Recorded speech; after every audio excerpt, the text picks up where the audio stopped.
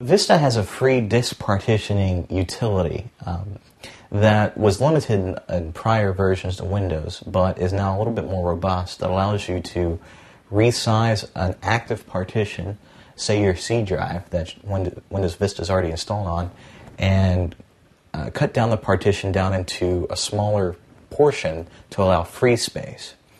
Once you have free space, you can then repartition that free space into whatever you want. In this case, we want to be able to dual boot.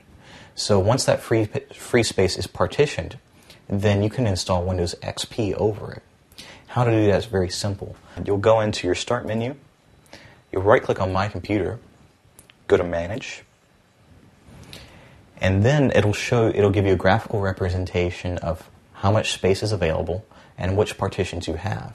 In my case, I already have an extra partition called the D drive on my computer, and I'll show you that now. And click on Disk Management under Storage when you right-click on My Computer and select Manage. And then it will bring up a list of active partitions and free space if you have any. In my case, I don't have any because I'm a geek. So let's take a look here. I have a C drive. I have a D drive, which is on the same physical disk. It's represented here by disk 0. So it shows C and then it shows D.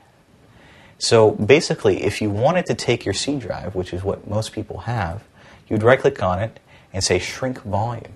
And that will pull it down, and then after it's shrunk, you'll then see a free space here that will, and then you can right-click on that free space and then partition it. Once it's partitioned, Windows XP Setup will see it, and you can then install Windows XP. Once that is installed, you'll then be able to dual boot simply by restarting your computer and selecting XP or Vista when you restart.